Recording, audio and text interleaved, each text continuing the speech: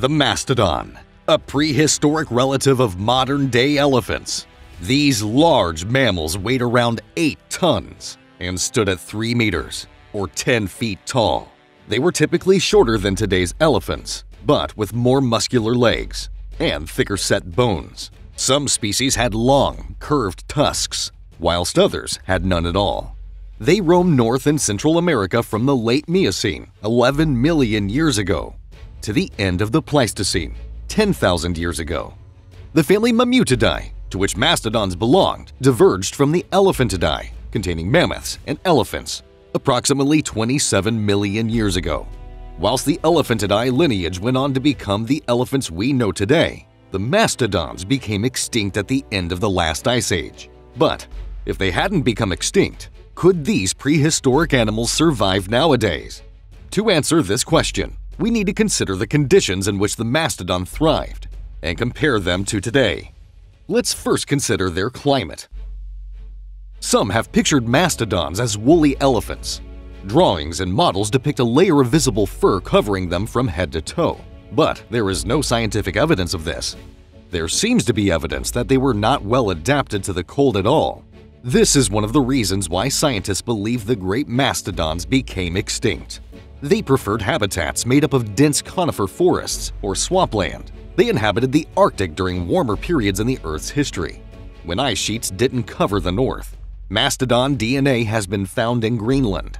This was a complete surprise to scientists, as it was previously thought that these animals didn't venture that far north. But Greenland was a different place back then.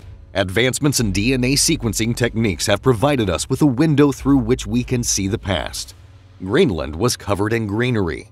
Poplar and cedar trees, now only found in temperate forests, thrived. Caribou and mastodons grazed the vegetation. Horseshoe crabs, now found much further south, were abundant amongst corals in the coastal waters. Lemmings darted through the undergrowth. But when the ice sheets advanced and the dense forest gave way to the frozen steppe, mastodons migrated. Greenland became the harsh polar desert it is today, as the Ice Age gripped the planet. With their habitat gone, the mastodons struggled in the conditions. Their food sources and habitat dried up. But those that survived left the icy north and headed southwards throughout America to escape the advancing ice. The American mastodon now presided mostly near the Great Lakes.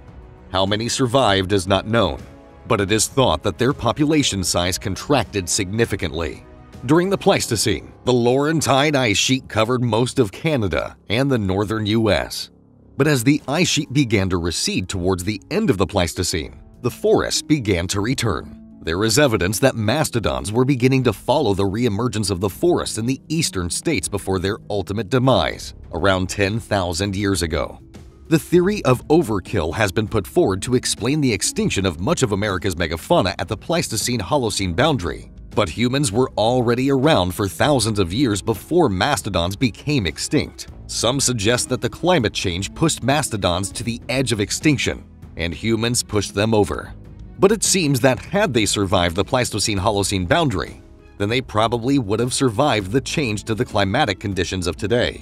Although the world may have changed too much for the likes of woolly mammoths, it seems plausible that mastodons could survive in North America's modern climate. Now let's consider diet.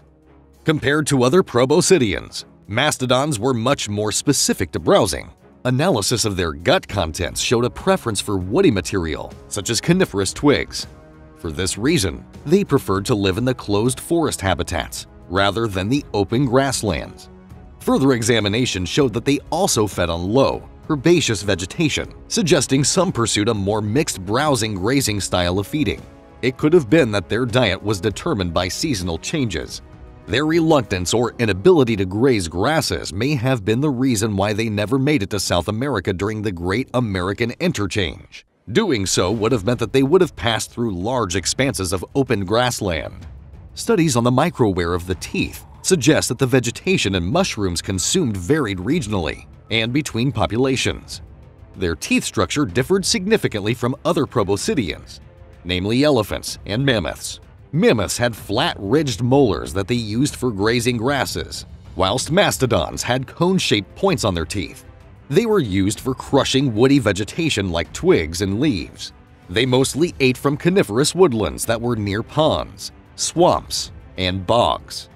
Although mammoths are closely related to modern-day elephants, there are similarities between mastodons and elephants too.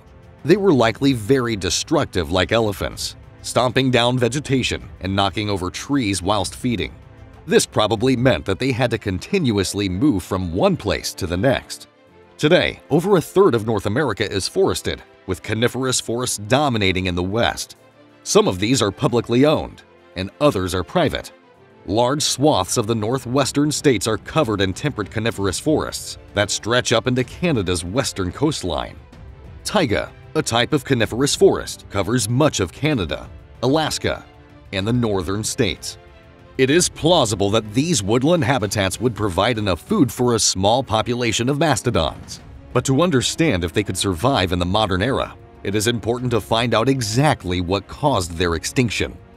Of course, we can't know for sure. If they survived the fluctuating conditions of the Pleistocene and could survive today's climate, as many believe they could, what went wrong? It seems neither humans nor climate change were to blame entirely for their disappearance. They were one of many large mammals that became extinct at the end of the Pleistocene, called the megafauna extinction.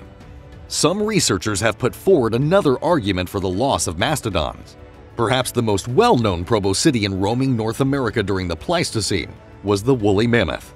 Mastodons and mammoths walked side by side, but they favored different conditions. During the Pleistocene, the ice sheets expanded and retreated over millions of years. When they covered the north and arid icy conditions prevailed, woolly mammoths dominated the landscape. But when the ice sheets receded and gave way to the forests, mastodons thrived in the warmer, wetter climate. Newer radiocarbon dating evidence suggests that the mastodon population may have been rising shortly before they became extinct. Humans had been around long enough to have come into contact with mastodons. Whilst there is evidence that humans often hunted woolly mammoths, this doesn't seem to be the case for mastodons. That's not to say that it didn't happen. There are 3 sites where it appears mastodons were butchered by early humans, but it seems unlikely that they were hunted to extinction.